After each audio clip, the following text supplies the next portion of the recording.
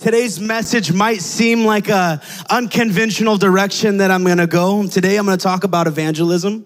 And that might seem like, well, it's a prayer line Sunday. Let's talk about deliverance. Let me tell you something. This is a perfect opportunity to let those of you who are here for the first time and to remind our church that deliverance is just a step in discipleship. Amen. We don't live from deliverance to deliverance. It's important. It's actually vital that as a believer, we graduate from thinking about ourselves and start looking to say, how can I raise up another person? There's a reason why we call this conference Raised to Deliver, because each one of us, you, me, every single person in this house is raised up to be a deliverer to their nation, to be a deliverer to their household, to be a deliverer to the workplace. Jesus wants to use us today. Amen. Amen.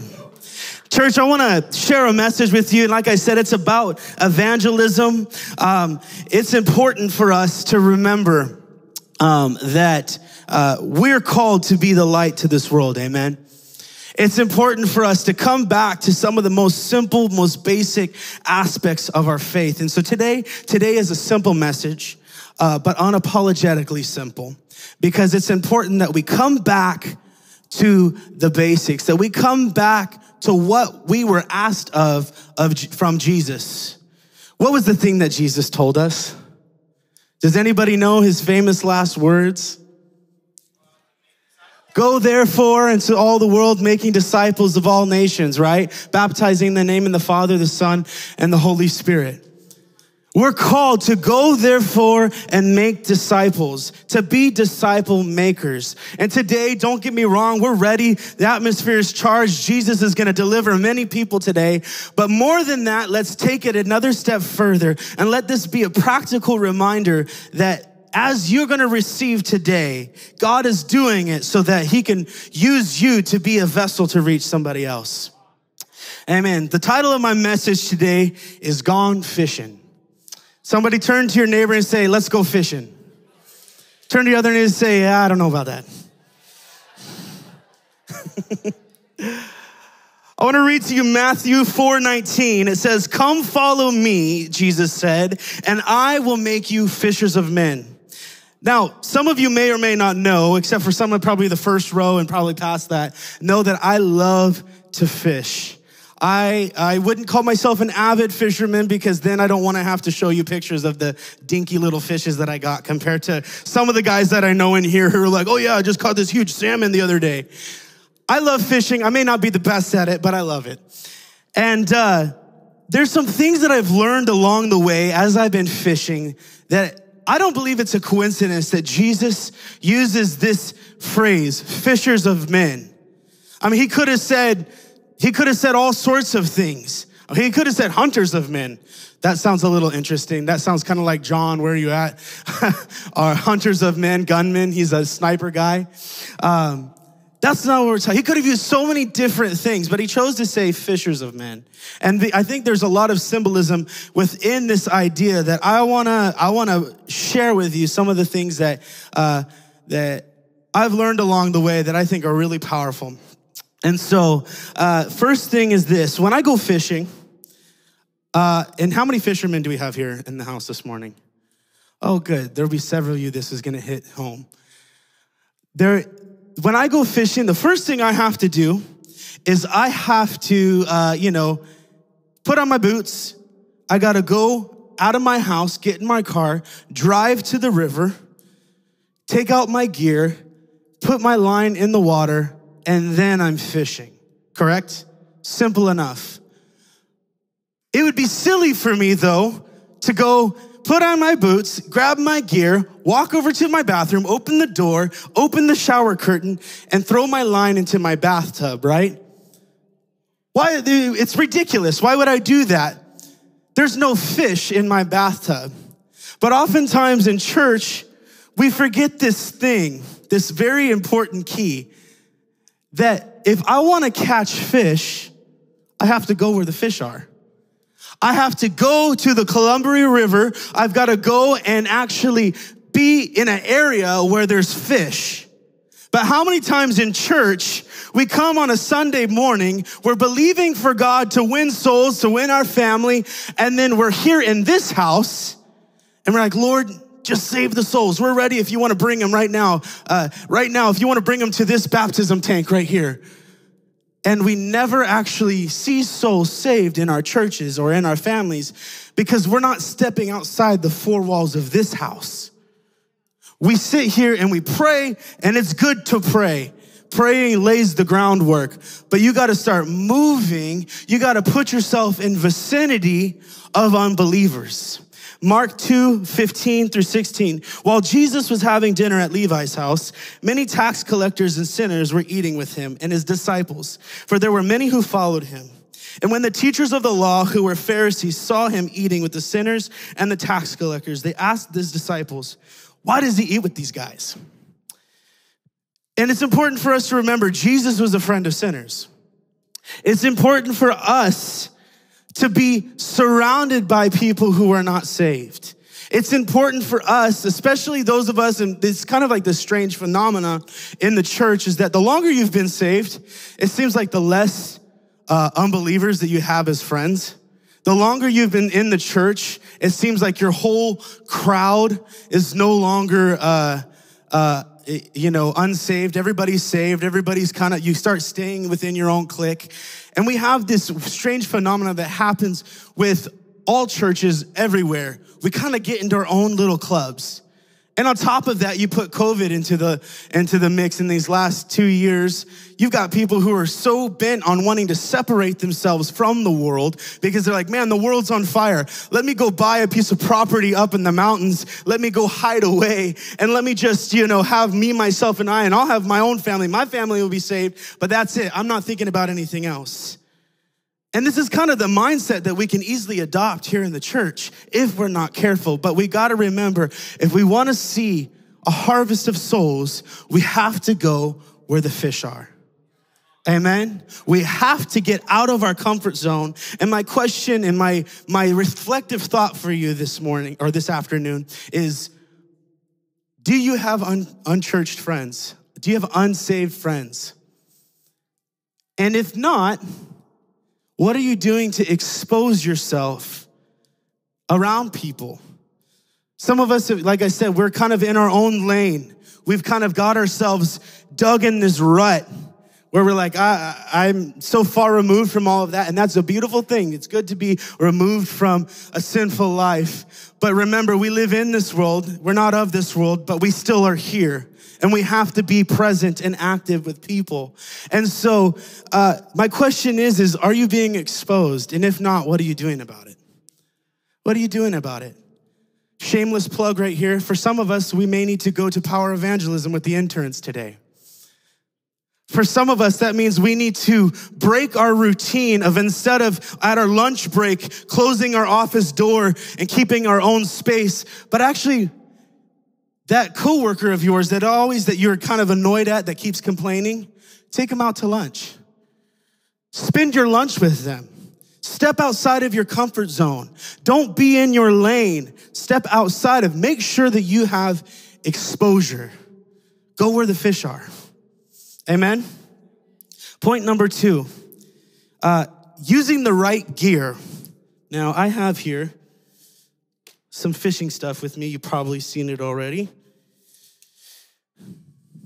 When you fish, how many of you guys know that I can go to the water and still, just because I'm at the water, doesn't mean I'm catching fish, right?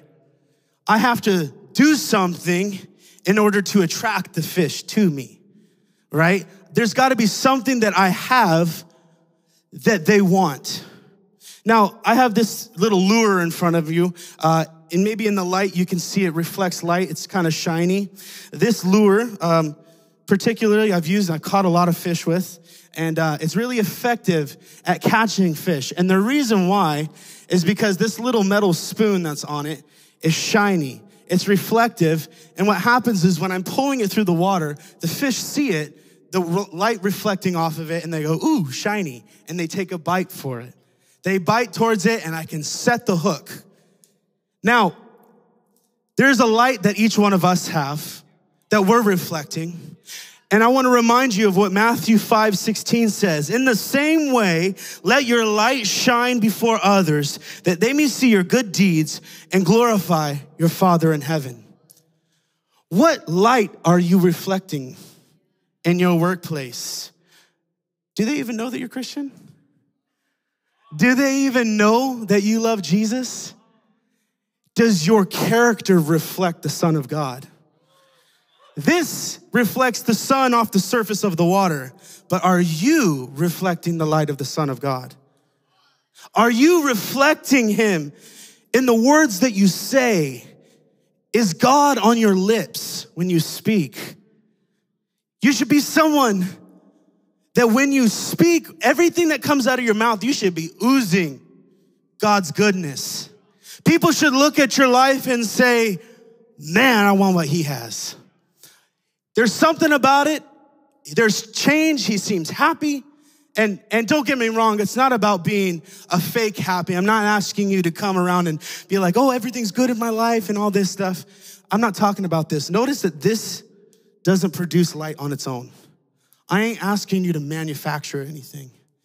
What I'm asking you is to let the Son of God reflect off of you, reflect through you, to be that light. You can be real. You don't have to be fake. But let your light shine that all can see it. And don't be afraid. Don't put it down, but like the Bible says, on the floor. Put it on a lampstand so that all can see. Amen?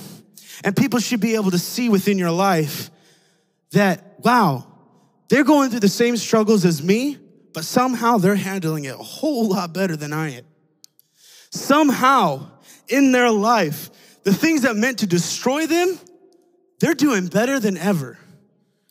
Things that should have brought them down, man, they're still happy. They have a peace that passes understanding. And that lures people into the truth. And that's your opportunity. Set the hook and say, you know what I got? I got Jesus. And that's the hook. You can set the hook. Now, that's one way.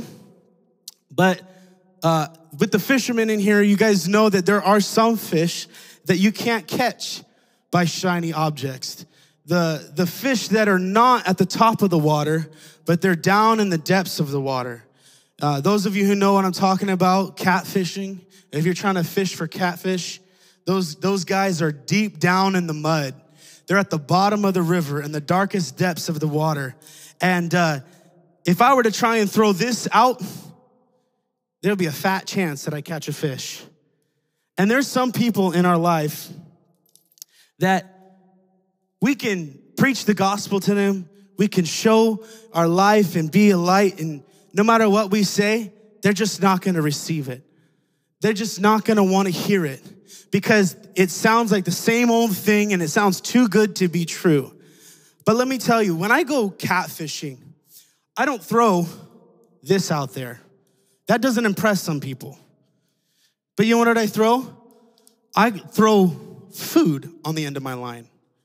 Sometimes when I go catfishing, I can throw something even as simple as a piece of hot dog. Like that's how silly it is. You can throw a hot dog on your line. You can leave it there and it can sit literally in the mud and a catfish will come up and eat it up. And I think that's so indicative of what happens or representative of what happens. There's some people who are so stuck in the mud, so deep in their thoughts, in the darkness, in the depths. Demons are attacking them so heavily, and they just won't hear what you have to say. They just don't care that you've got everything going well, but there is one thing that will get them, and that's the feeding of their soul. Let me read to you this. John 6:35, Jesus declared, I am the bread of life. Whoever comes to me will never go hungry, and whoever believes in me will never be thirsty. John 21:17, Jesus told Peter, if you love me, you'll feed my sheep. My question to you today, are you feeding the weary soul?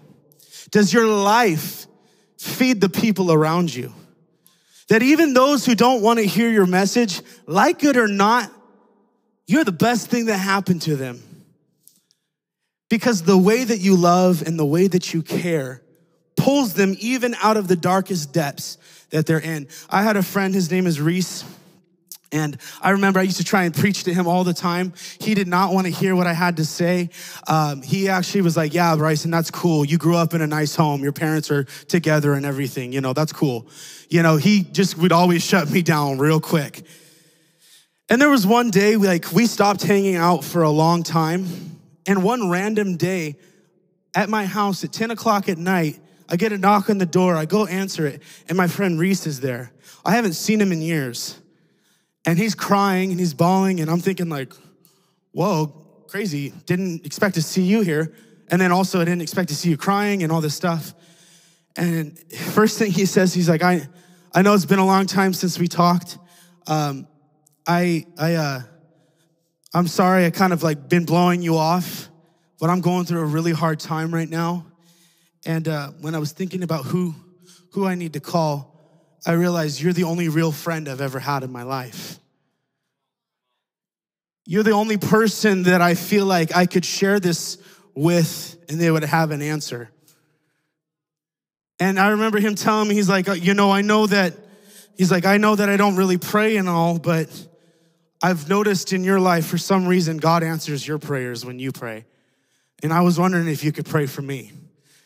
And it dawned on me, man, I am so grateful that I didn't stop praying, that I didn't stop being available for him when he needed me. Even if it didn't turn around into salvation like this, I still was available.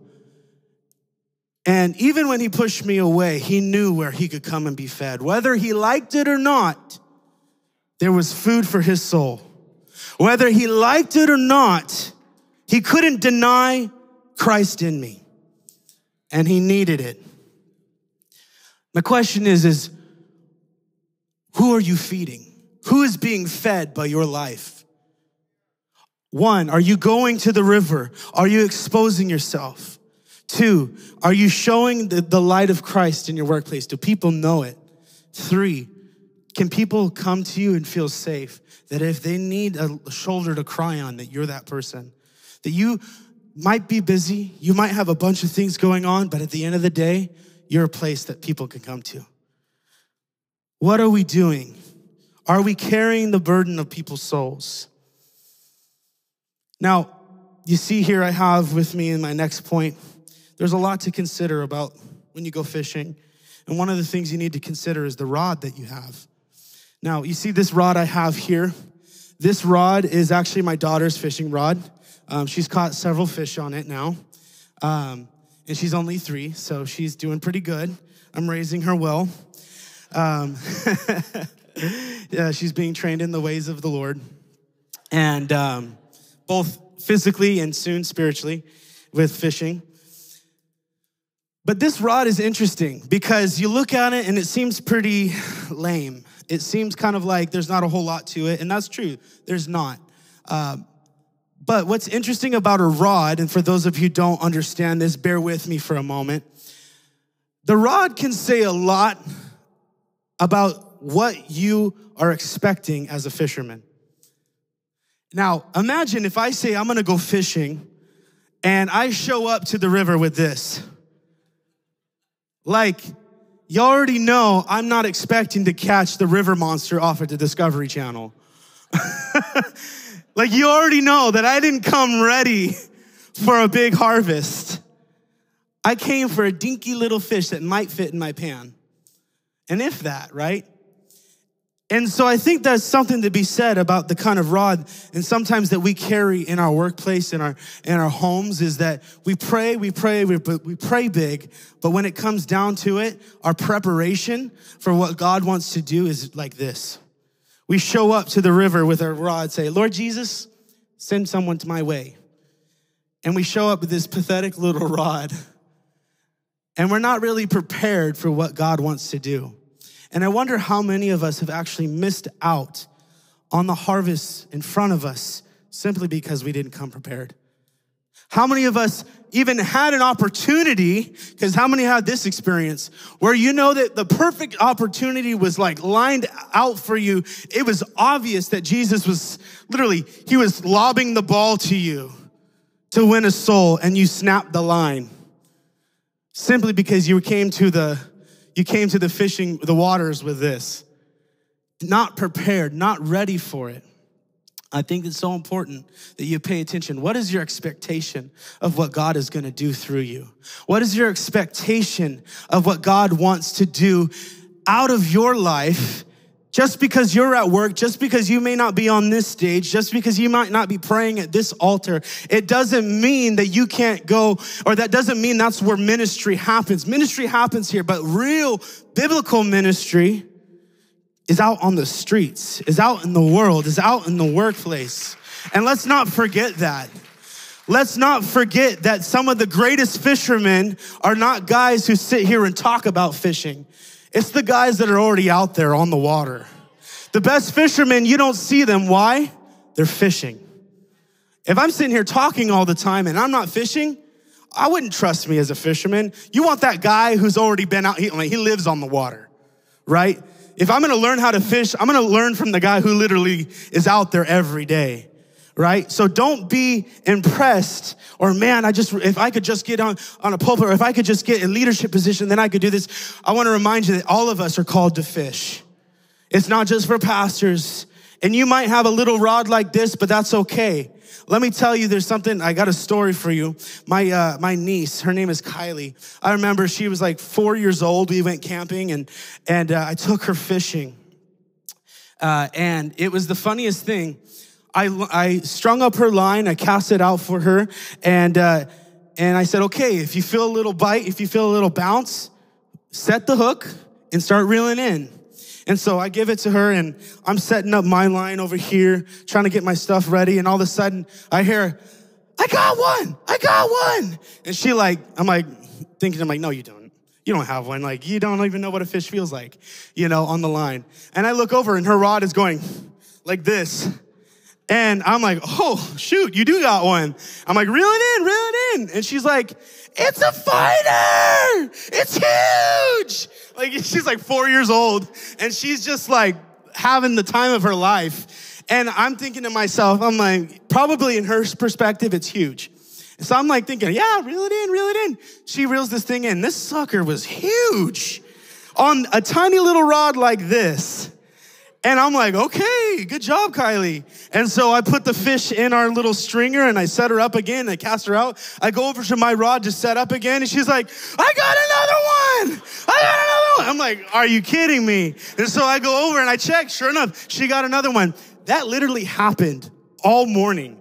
I didn't even get a chance to put my line in the water. She was literally catching one after another. She caught more fish than the rest of us that day. And I think that's something to be said. And there's a lesson that we can learn here. Because this rod, while it's not super impressive, its foundation isn't very strong, at least comparison to what you look at when you look at my nice, expensive rod.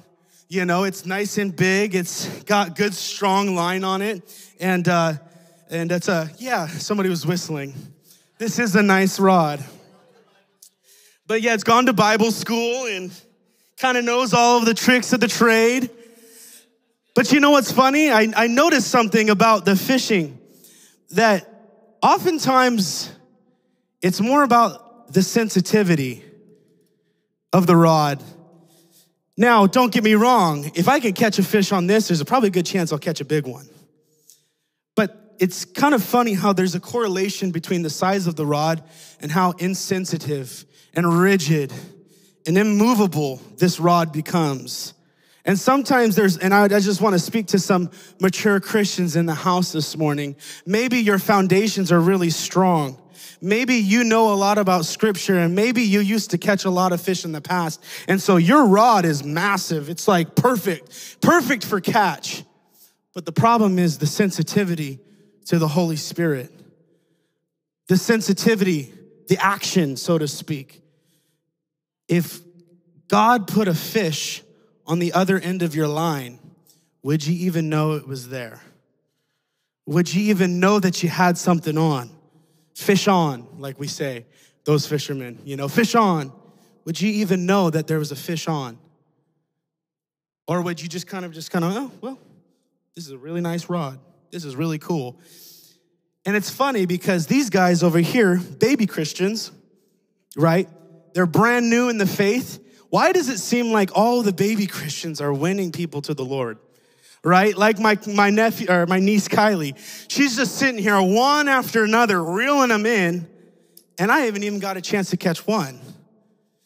And I think it's kind of interesting, and it's so symbolic even what happens to us as believers is that sometimes along the way, we become insensitive, we become immovable, we know too much for our own good.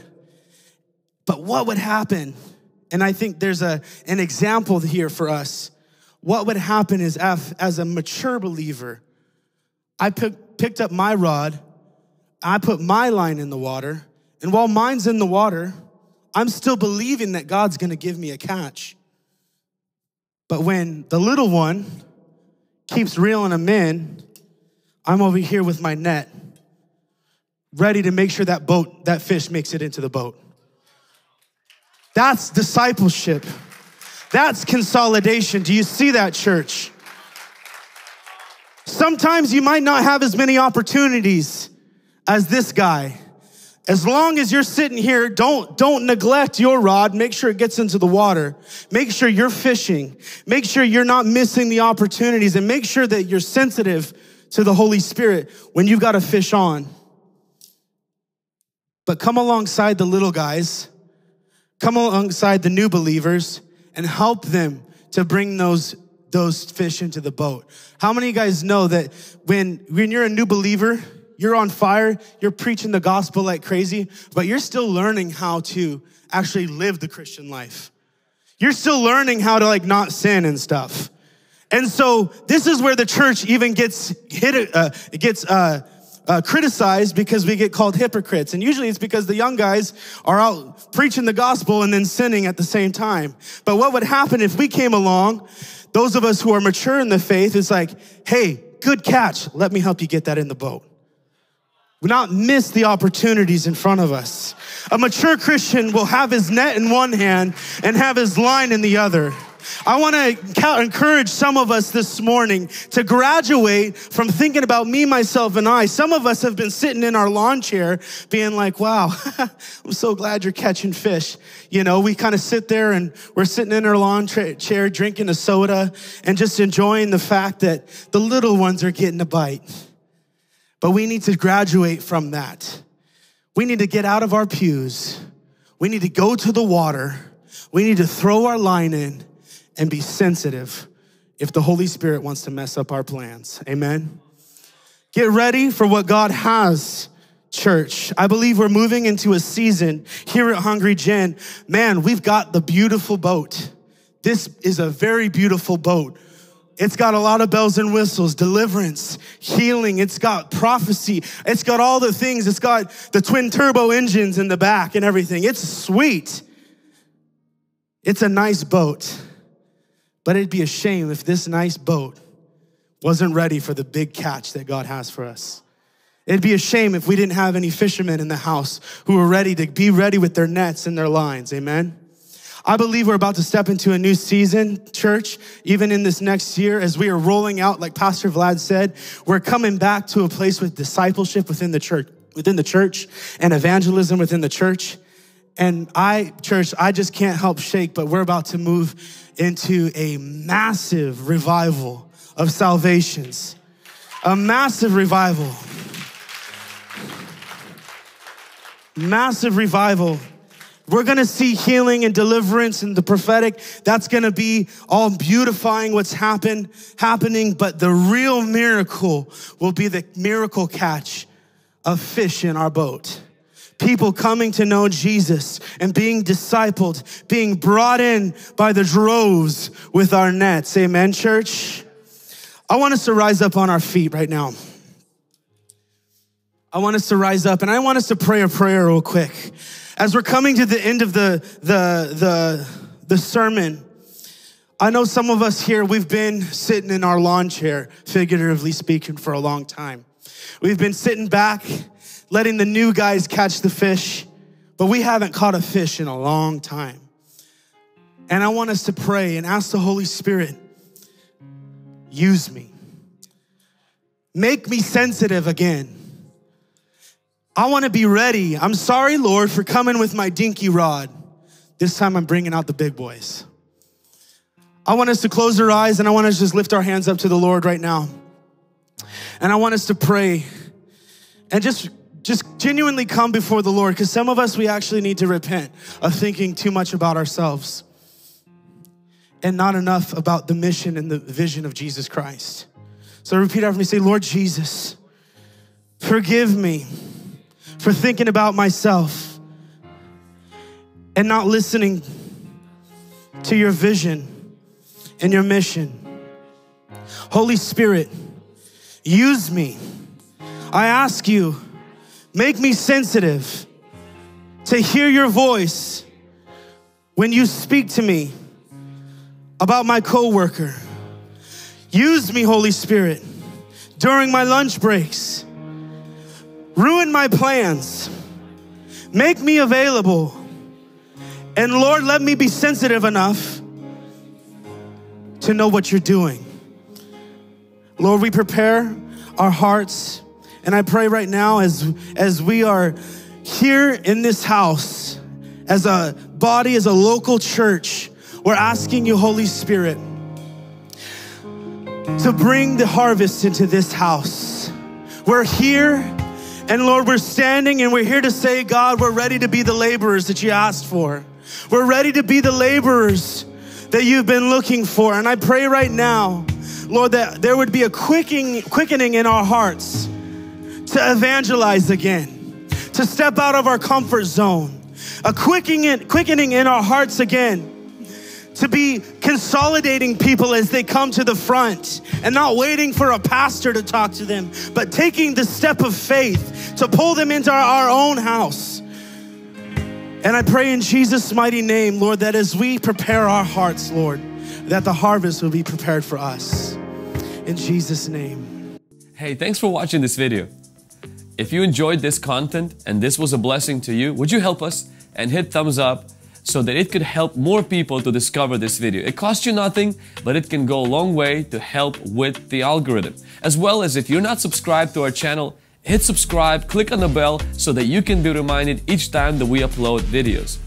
Thank you so much for being a part of this community. If you're interested in learning more about HungryGen, our internship, our conferences, Deliverance, and so many other things, go to HungryGen.com for more information. And as always, remember, better is not good enough, the best is yet to come.